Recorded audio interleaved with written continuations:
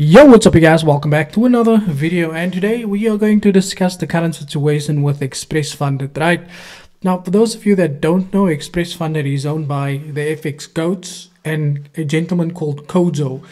Now, people have been complaining, and based on the last update that I did, I thought I'd inform you guys with what's currently happening with this prop firm, right? So without any further ado, let's get straight to it. Now, most of you obviously know the FX goats. Some of you know Kojo because I've reviewed both of their signals, and Kojo then made a 1-hour video responding to my video, but he can't even make a one video explaining to people or giving people an update on what's happening with the prop firm, right? Before we get started, I just want to thank today's sponsor, which is Fastball. If you are looking for AI signals, news analysis, 24/7 news updates, a full economical calendar, head over to Fastball. They provide all of this information to you at no cost as well. They also have an app that you can download for your own convenience to get these signals sent directly to you as a notification. I'll pin a link to the comment section below. Go and check them out. They are very, very useful. Now, let's go over to Express Funded, right? Now, as all of you know, in February, not even in February, you know, a lot of brokers has decided to move away from prop firms, right? Unfortunately, it was only a matter of time before Express Funded was going to get their fair share of not having a broker to go with. Now, according to their website, you can see that they used Purple Rain before. It says the Express Funded is currently exploring alternative options for our partner trading platform to be able to continue servicing our clients. Now, what is the problem that I have with this, right? Is that although they do not have a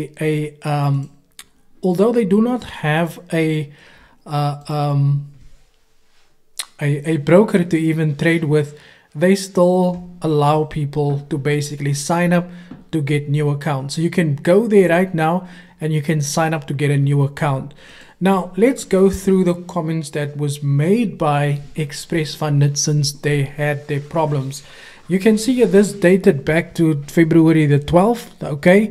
Many traders have noticed that that there are rumors about Purple Trading having shutdown issues, right?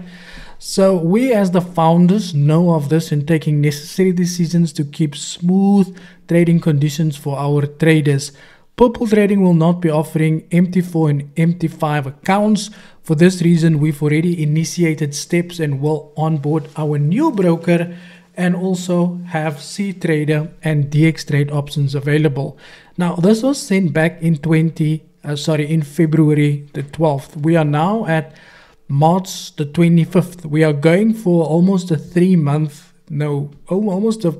2-month streak if we get into next month. In fact, it's already been 2 months. Is it February the 12th? March the 12th? Yeah, we're going for 3 months at the moment, right? Then on the 16th, 4 days later, that says that our broker issues are currently pending. Then on the 16th again, Purple Trading works with prop firms. However, they cannot offer empty platforms, MetaTrader platforms as any other broker.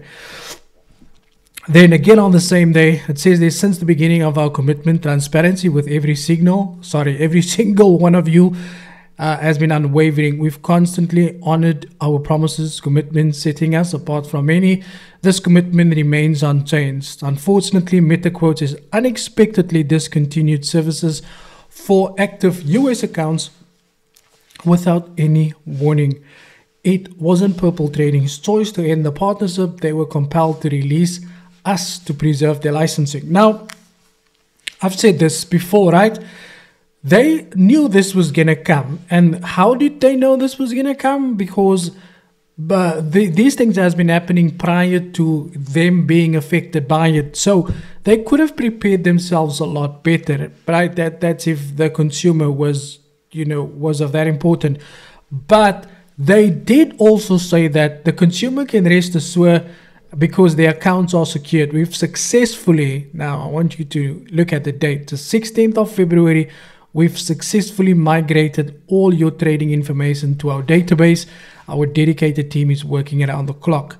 Then the 19th, we've got some significant news to say. We are currently onboarding the following platform onto our dashboard: C-Trader and DX-Trader, the 19th, right? Then life goes on. Then there is a migration announcement, which is the one. Then update on the CTrader platform, our commitment to you. We want to reassure you that we are fully prepared for these upcoming enhancements. Our goal is to stay ahead of the industry trends and to ensure that we offer you the most. I'm not sure if they got an AI, how to keep people calm in times of need, right? Yeah, you should just tell them, Any case, then on the 21st, there we go. Our journey so far, our firm is in the early stages, operational for 3 months. Then they are, here's your brothers, and they're basically telling people, we're, kind of the company focus. People are out here going, yeah, but I need my account. That's what I paid. I didn't pay to listen to your sad stories, right? Quick update. We are working on Express Funded community. We all got in mind, and your trading is up and running. Are you ready? Then that was on the 21st of March. Then you can read through all of this, right? CTrader will be the first platform to get on board. That is on the 21st of February, sorry. Then we go. It has come to our attention that there are numerous reports of scammers, right? And then there has been information. There's a new trading platform, the 4th of March, right? We are now on the 25th of March, and we are, Bennett says we are back. We are proud to announce the MT4 is now live. And it just go, and this is the most upsetting part, right? They are running promotions when they can't even sustain their existing client base, right? They're offering 50% promotion knowing that they don't even have a broker to service their own clients. So why would you be still selling accounts? Why would you be running promotions? And I can understand why people are upset with you guys because of these types of behaviors that you are portraying. Hey everyone, we're pleased to report we've successfully assisted most of our traders.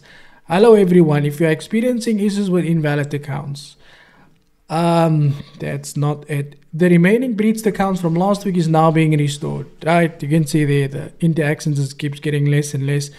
Updates, the remaining issue with zero balance has been fixed. Quick updates, good news, we've sorted all issues. There again, 40% off evaluation, and you can see how the morale's already through the floor. We are aware situations, issues that everyone is facing currently with our broker partner. So it just said that most of the issues has been fixed. My question is that why would you continue selling services when you cannot even service your existing clients?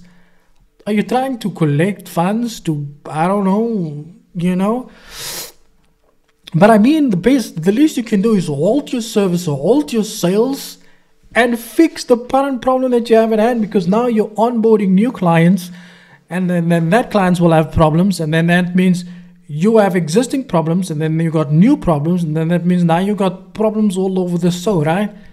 Okay, any case, on the 22nd, the Express funded this morning, X Securities empty first service will permanently shut down, right? Another one, and you can see here people are not, some people are believing this, others are just going, but they went from saying everything is fine, then the MT5 service has been shut down.